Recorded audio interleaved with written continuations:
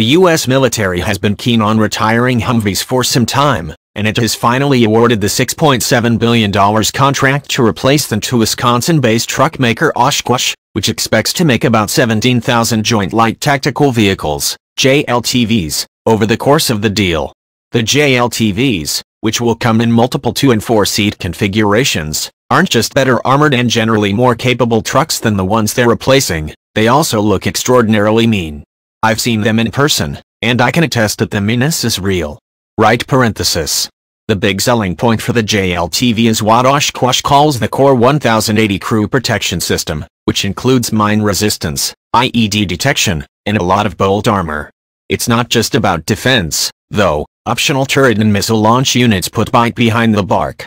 A suspension that can be raised and lowered electronically makes it easier to transport JLTVs to wherever they're needed, but out in the field, it's got 20 inches of wheel travel for insane off-road capability. Oh, and Oshkosh claims it's 70% faster than the best tactical wheeled vehicle, TWV, in the market currently.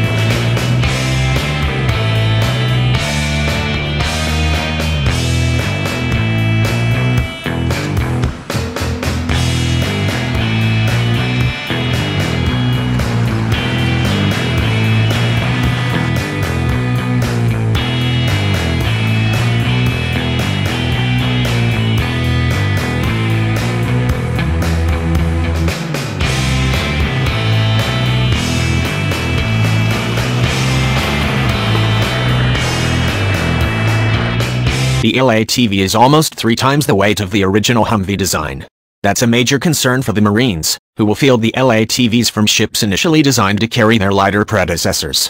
In the initial contract, Oshkosh will build 17,000 of the L-ATV over the next few years, with 5,500 of those going to the Marine Corps.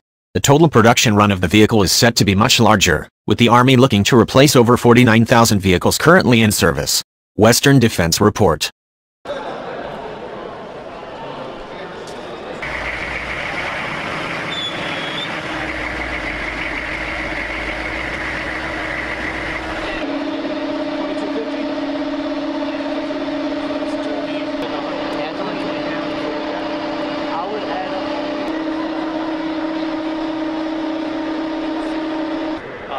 That one's got like a 10 pound in there. That does not. That's not going to fit. Okay.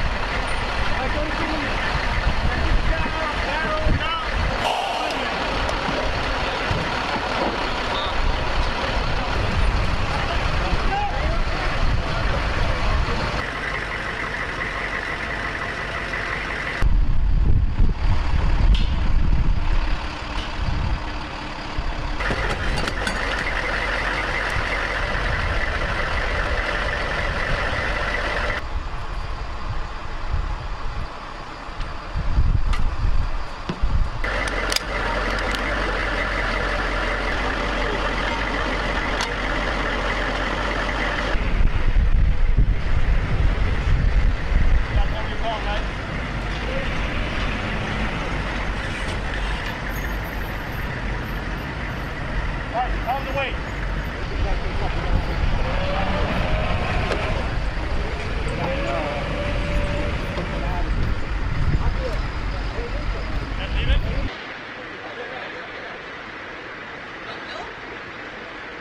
Yeah, we need a belt and we need a freaking, that's gonna loosen it up and probably get that under.